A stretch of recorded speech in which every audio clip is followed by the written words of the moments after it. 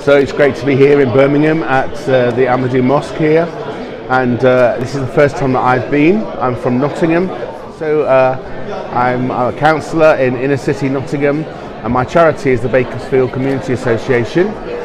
We run a building near to the centre of Nottingham, and it's great to be here to be considered for the support of the Walk for Peace.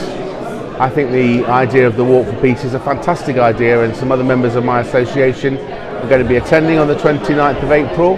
What a great place to be doing it in Windsor Great Park, and I think it's fantastic to bringing people from all different charities and faiths together, and I think it's great that the Ahmadi organisation have done that. I think the fact that there's no administration costs is fantastic, that so many people are doing this all on a voluntary basis to make sure that every penny goes to charity, and I commend and salute Ahmadi Muslims for organising this.